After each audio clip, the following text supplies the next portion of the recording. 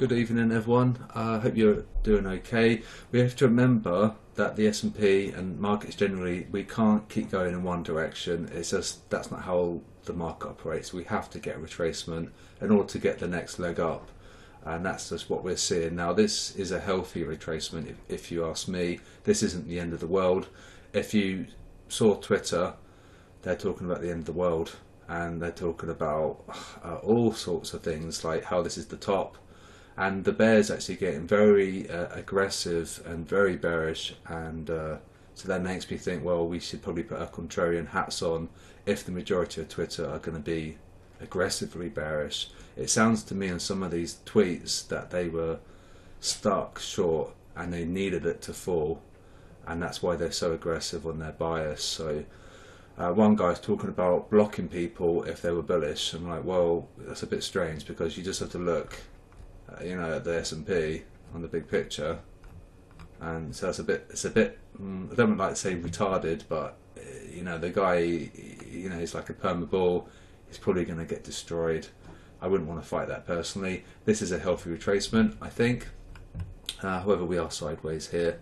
What we need to bear in mind is that the yield curve had inverted and now we've normalized, and that's good for risk. Okay, so the 2 and the 10 had inverted and now they're back to being normal in speech marks. However, they are slightly elevated due to uncertainty because we've got the FOMC and a very hawkish Fed speak as well this week.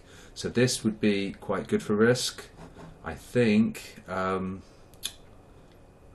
think this is just a healthy retracement here, and we're looking to buy dips still, but you still want to be really careful. If this crosses down, which I think it might, then we'll get a buy, and gold is also possibly going to do a buy here as well, so you've got to be careful. Twitter's bearish, like I say. What else? So that's about it, I suppose. We have to remember the VIX as well on the dashboard. We're below the yearly pivot, and as long as we hold below that, that's a good sign. And so yeah, just a quick one. I don't want to make it a long video because we haven't got much longer to go to FOMC. And remember, at the big picture, as you can see, we're risk on. We're minus 10 SSI, so every one person long, there's 10 people trying to short. So that's still a crowded trade, so we can go up to punish them.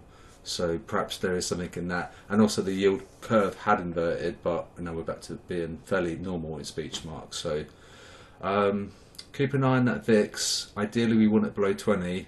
We don't want it above 26.5. So definitely add VIX to your your watch list. And yeah, let's see how we go.